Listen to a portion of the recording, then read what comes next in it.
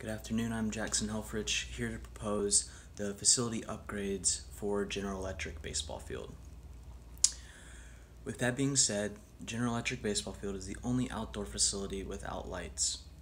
I feel that we need to budget for the upgrade cost on this facility. With our current financial status, putting this facility in the next 3 to 5 year budget is important. This allows the athletic department to understand the requirements, market research of different producers of lights, and time to fundraise to ensure that the investment will increase in value and not diminish. When talking about foot candles lighting for baseball stadiums, on average for the intercollegiate play must have a total of 120 horizontal foot candles. There should be 70 facing the infield and 50 facing the outfield. Depending on the field size will determine how many poles will be needed to accurately light the facility. The bare minimum light poles for the NCAA is 6. For lamp characteristics, the minimum color temperature must be 3600 degrees Kelvin, and the color radar index must be 65.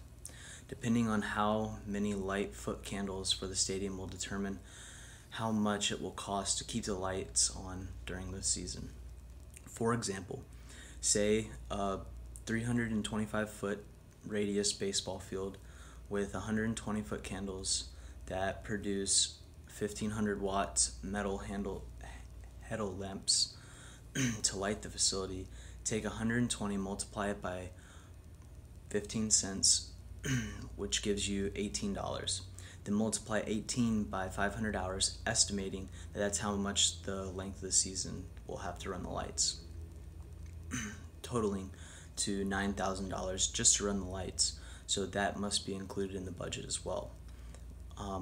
Looking at Michigan State University, who spent $1.4 million on installing lights for their baseball and softball facilities, I feel that in our situation, the installation itself for lights and then upkeep will be anywhere from $400,000 to $600,000. Finally, fundraising is the key object to help budget this project out.